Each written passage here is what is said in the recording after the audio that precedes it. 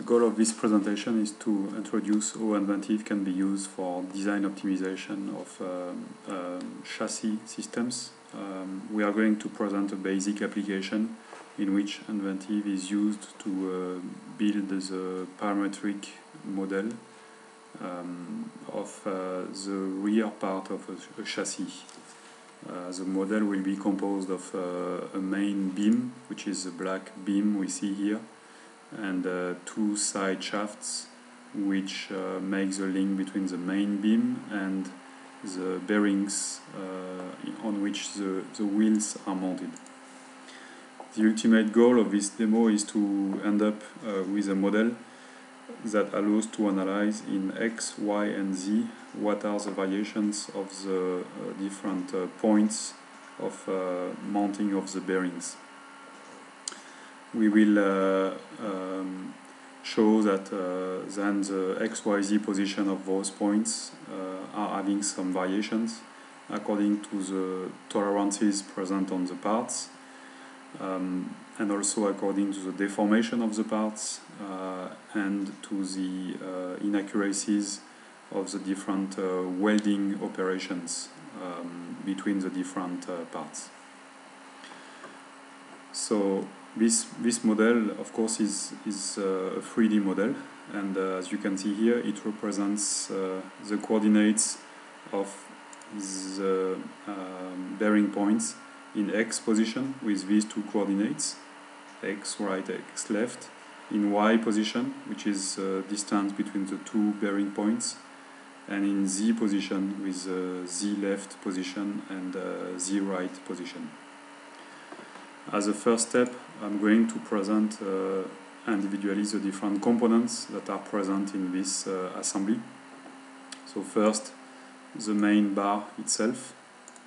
I will open it for edition. So we have simply represented its main shape here and the two planes on which the side shafts are mounted. So as you can see, we can model as well the fact that this main shaft will have some deformations. So we can have deformations vertically here, around the Z axis, so it's in the horizontal plane, and then the shaft can also deform vertically. So when we look from the rear of the car, this represents a vertical deformation. Then the second component that was used in this assembly is the side arm component. So the side arm component is simply made of top view represented here with all the dimensions. This plane is a plane on which the side shaft mounts on the main shaft arm of the rear chassis, and this point here is the bearing point of our chassis. This side shaft was also represented in the rear view, so that we can use its representation in the rear view. So we have the plane, mounting plane section of the beam and the bearing point.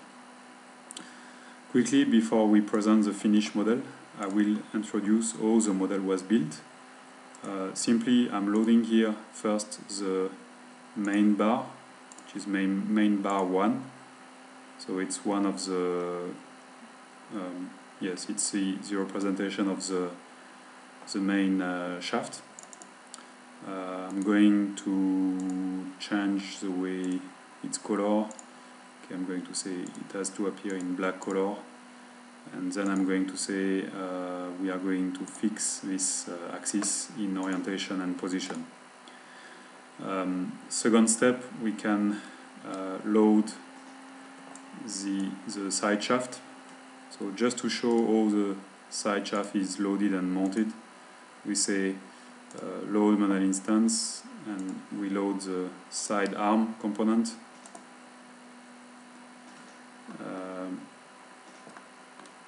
Okay, sorry, I don't think it was.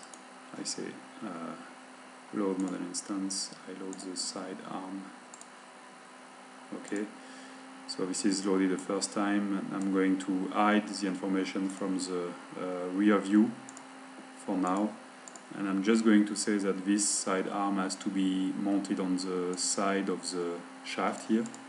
So I'm going to say we have a dimension between this point and this plane, dimension between this point and this plane, and then we are going to have a dimension between this point and this axis.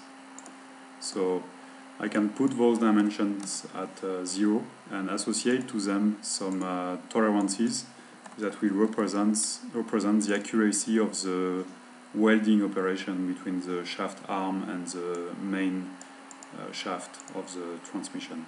So I'm saying this dimension is 0, and it will have a tolerance of plus or minus 0.3, and then this dimension also has to be 0 with tolerance of plus or minus 0.1. Okay, so the mounting operation I just did was done for the other side as well. We just loaded a symmetric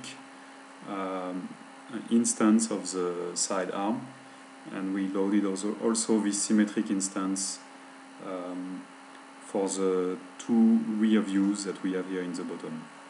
So when the model is built, we can go on, for example, the main bar flex top left, for example, and you can see when I perturb this dimension, I'm actually modeling the possible flexion effect of the main bar, and it allows to compute this effect, the effect of this deformation on the position of the side arm. So we can also create a measurement from this point to this axis here, and if I increase a little bit the size of the dimensions, we'll see when I perturb the dimension flex left top, numerically we see what are the variation of the X position of the bearing point, the left bearing point. Also we can vary the welding dimensions, and we will see how the model changes. Of course the variations I'm doing here are exaggerated, but they show the principle, the proof of concept of what can be done with this type of model. So if I go back on the finished model, the interesting part in this model is that we actually have a fully finished model with all the coordinates that were created. So we can go on, for example, some of the main bar dimensions. We can say, for example, we go to flex left rear, which is this dimension, and if I perturb it, you will see, of course, that the Z left dimension will vary, but also the Y dimension will vary, because this variation has a 3D effect. Having variations in Z direction in the rear view will also have an effect of the variation of the Y dimension in the top view. So if I make this variation, I think you can see the Y dimension is going from 2538.6 to 2547. Okay, in the same way, if we take the weld measurements, for example this one here in the bottom, and if I perturb it, we see the effect of this perturbation on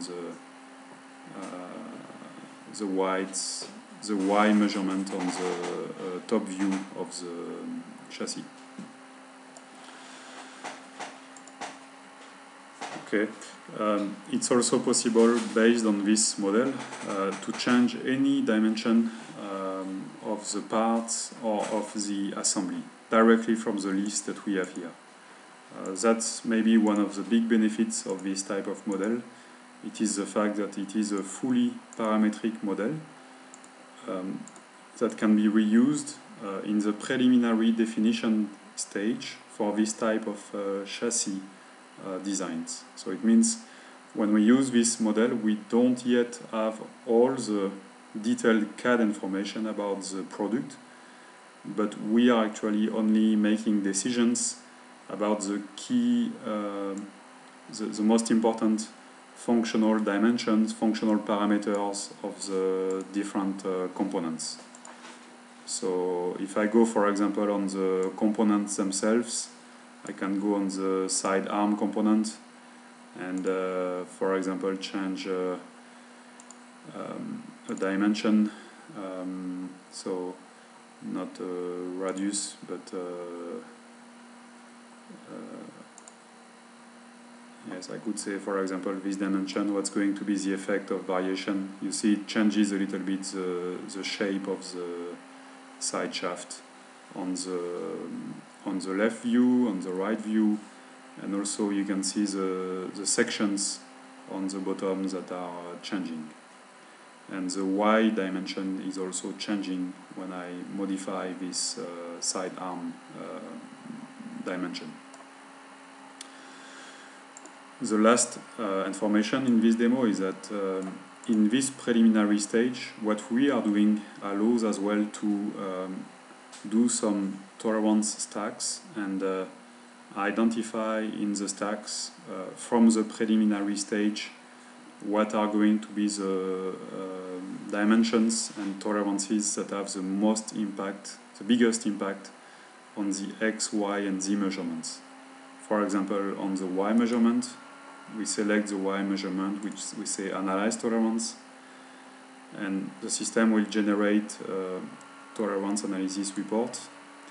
So it's saying here that the element that has the biggest impact is going to be the dimension selected here in the sketch. So if I click on it again, we see that it's the weld, the variations due to the weld on the left hand side of the mounting of the side arm.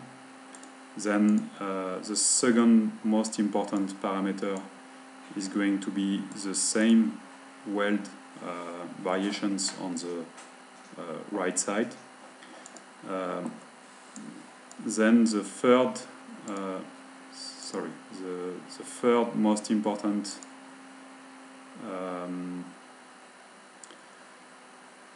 contributor is going to be the weld that we have on the rear left side. So if I zoom in this area, we see that it's going to be the weld in this area, and then we see that up to the contributor number 5, we have all the weld effects that have the biggest importance. Then the contributor number 6 is it's a dimension of the side arm. Okay, yes, it seems to be okay. I need to zoom here. So it's thickness of the side arm in this area. It's going to have an impact on the Y measurement because everything is measured from the outside plane of the side arm. If I zoom out and go here on this contributor, we see now that it's also the thickness of the side arm, and then okay, we have all the dimensions of the side arm which have a big importance.